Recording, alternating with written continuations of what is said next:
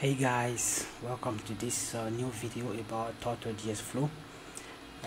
We are still talking about the components because the last video was about trigger components and this video is about actions components. The next video will be about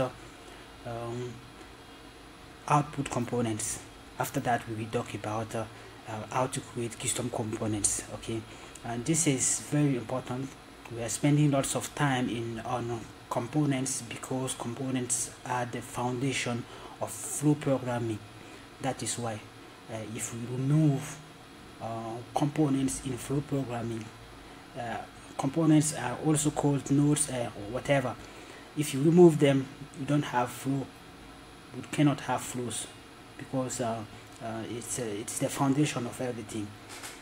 Well, when we are talking about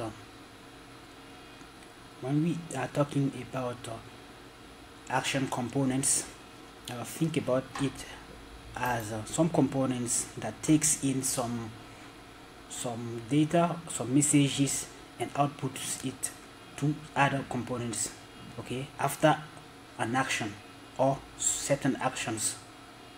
Okay, let us see. Last time we had we know let me remove this one. Last time we talked about trigger components that have only one output. It means that the component itself can create a message out of some actions. It can be on the network or in the computer. It can be a request from HTTP. It can be a manual action that you trigger here. That is why we call it a trigger component. Well, today we are talking about action components. Okay, think about it as something like this that is able to take it's going to take a message in and do certain actions inside of it and have some output for another component or for an output. So action components are very simple to understand. This is the concept behind action components. In the last analogy we were talking about a production chain where you can have some robots in the production chain, production line that makes some specific actions, okay, but at every start you will have something to trigger the process. Okay, that's why we need trigger components. After that we will in the same production line you will have some other robots who are going to do some actions like fill the bottle, and then another action that is going to be to put a label on the bottle and put the so on and so forth. Okay, that's the concept behind action components, and this is what we are going to see how to make some actions. What are the action components we already have in Total.js Flow, and make some tests with it. We already have our folder of last time, we still have it, and we are going to use it. Start the project. I go to my desktop, then Flow Lab. Okay, inside of it we have our Flow project. So I go inside the Flow again and I type npm start. This is going to spin up an instance of Total.js Flow on port 8000. I can open my browser and type localhost 8000. Yes, okay. Last time we were working on this flow. Okay, this flow is called components because like I said, we are going to spend very long time on this kind of components. We saw actions, some trigger components like trigger that is able. Let me show you an output component. This is not the goal of the video, but at least we can download some output components so that you can see how a trigger component can create a message and send it into the flow. So let us download some components. Click on download and I search for print. Okay, the print is the output component. We're going to have a video specially for output components, but for now I'm just using print to print, as the name says, the output of the trigger component.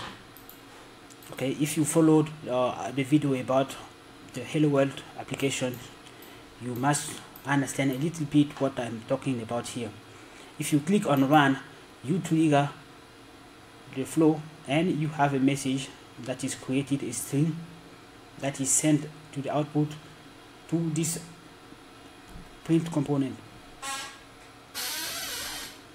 Okay, sorry. Now what we are going to do is to at least have an action component here that is going to process our component, our message from trigger component. Let us go and download a new component. We can have lots of action components. There are so many action components. Okay, if you want to search for action components, you can click here and start searching.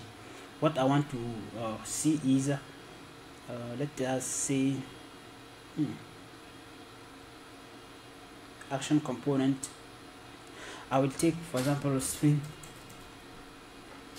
operation. Okay, let me use this search bar.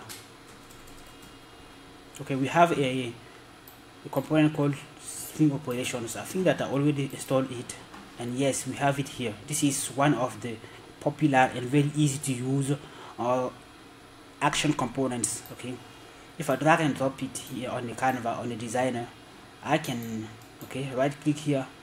Yes, there are some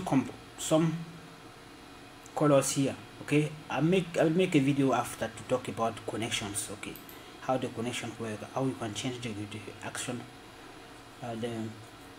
the colors of some connections, or maybe not. I'm not going to have a special video for it. When we are going to make some special flows for as examples of how to use Total.js in some use cases, maybe I'm going to cover how to handle the colors of our connections. Okay, we can right click and remove it like that. We connect it to this and we connect it to the output. Okay, I can save. As you can see, the string operations is a component that is going to transform our string. Okay, if I double click on this component, I will see the action we can do. Okay, like a string that you have in the output, we can capitalize it, we can put it in lowercase, we can put it in uppercase, we can transform it into slug, or remove the diacritic characters or reverse it. There are some basic string operations that we can have on this kind of components. Okay, let us select lowercase, for example, and click on apply. From now we can click on run, and yes, we have the message in and the message out. For now we cannot see the difference, okay, because we don't have a custom string here. If we uncheck the random data here, we are able now to put our own custom string. Okay, let us see hello world. Okay, and click on apply. If I now click on run, we have a message here. Okay, let me drag and drop another output so that you see the data in and compare it to the data out, the string in and the string out. If I run here, you see hello world, this with some capital letters, but here it transforms it. As you can easily understand, it means that these kind of actions, okay, action components, try to transform the message on the flow, flow stream. You can have a message that is going to be transformed over and over thanks to some action components. Most of the time, the output components can have some lead actions before they output it, but this is another video that I'm going to cover. It means the next video. Okay, let me show you some other components, action components. There are lots of, so many, there are many action components. For example, if I say you have so many, I don't know which one I can take. For example, generate code OTP, confirmation code or OTP. Well, I am going to test with confirmation code. Okay, this kind of components are able to generate some code, like someone wants to subscribe to sign up in your website. You send a confirmation code in his website or via SMS. This is what it does.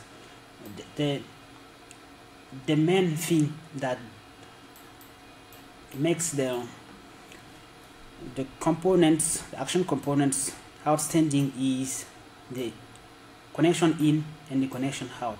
Okay, keep it in mind. If you have a connection, a component that have connection in and connection out, it means at least that it is action component. It can be action component. So this is the end of this video. Thank you for watching, and I see you in the next video about output components.